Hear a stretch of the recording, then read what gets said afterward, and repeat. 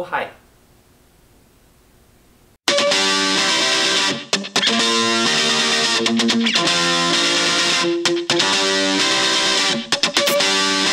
I hope you saw that shirt. In case you didn't, here it is bigger. So you got the Chuck Norrium down there, and it's disturbing the whole periodic table. You got the pink for the most dangerous element in the universe.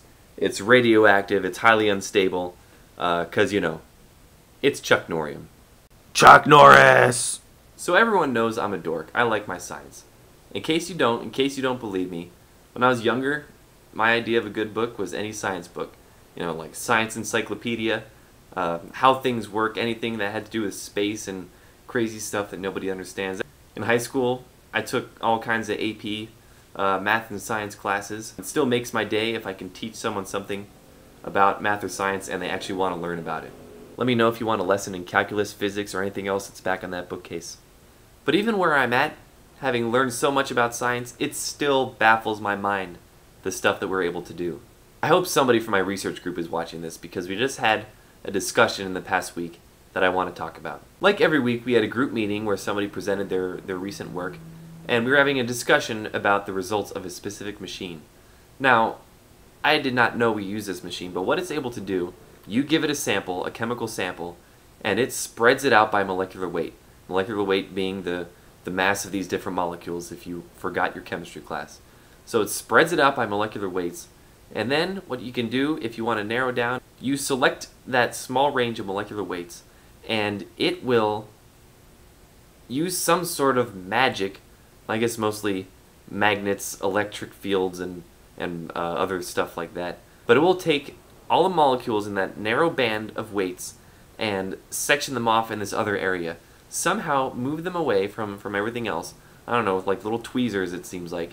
Move them over here, and then throw a lot of energy at it to fraction them into these little smaller pieces. What do you mean you can do that? That's ridiculous. I don't have molecular-sized tweezers to move things around. I don't understand. That's ridiculous. And there are all kinds of machines like that. We have a laser in the physics department, I know, that can get stuff up to the temperature of the sun. We have a particle accelerator over in Europe that's making black holes and simulating big bangs. What the heck is that? That's ridiculous. How can we do that? And now, more recently, Stephen Hawking has his own show, and he's saying that they're aliens or something like that. He's saying we shouldn't go out looking for aliens because they're probably going to be violent and, you know, want to take us over in some sort of movie-type situation. I don't know. And speaking of movies, with all we know about science, it's hilarious to go and watch movies. Let's talk about a couple of them. Independence Day. You know, aliens come down Stephen Hawking style. They want to take over the world, and who knows what they want to do. And basically our solution is to send Will Smith and Jeff Goldblum up to their little alien space station and do some little virus hacking, blow up alien spaceship, and then they zoom off and it blows up and they do all that. I don't know, you would think that these advanced aliens have somewhat figured out firewalls and might be able to protect that, but, you know, that's just me. Okay. And I just saw Iron Man 2 in theaters. It was excellent. I thought it was great. Good movie. Scarlett Johansson rocks my world. There's this one part in the movie, though. There were 5 of us engineers sitting in the back of this IMAX theater, and Tony Stark, who's the Iron Man guy, wants to invent a new element. He's doing like Minority Report style, you know, moving stuff around, trying to figure out what's going on. But he does all this, and he figures out this new element somehow. Then he constructs this particle accelerator, like the one I was just talking about. Constructs a particle accelerator in his basement, and then somehow makes this new element.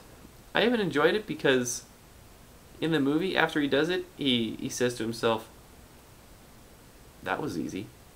And it's like, really? Anyway, besides an otherwise awesome movie, that part was just hilarious. So over here in David's corner, what am I trying to say with all this? Well, basically it comes down to this. Some people seem to have no idea what science is. Hollywood. What? Some of us have learned a fair amount, and me personally, I am still amazed by what we can do. And even though we know as much as we do, there's still plenty to discover. So even Stephen Hawking doesn't know whether aliens are going to be friendly or not, whether they're going to want to blow us up or have a bag of ho-hos with us. Nobody really knows. But in the end, what it comes down to is science is awesome. And now, the video of the week. This video that I'm going to show right here, or down below if you want to click it later, it's for anybody that enjoys watching or partaking in breathing helium at parties or whatever you do. Maybe you do it for fun at home. But go ahead, check it out. I enjoy it. Not only helium, but there's a little extra special thing at the end, so check it out. It's highly enjoyable. Please love science. It's great. And that's all the science for you this week. My brother's coming into town later this week, and hopefully I can get another video out next weekend. If not, you can deal. I may get something else out if that doesn't work out, but till next time, you stay classy, Internet.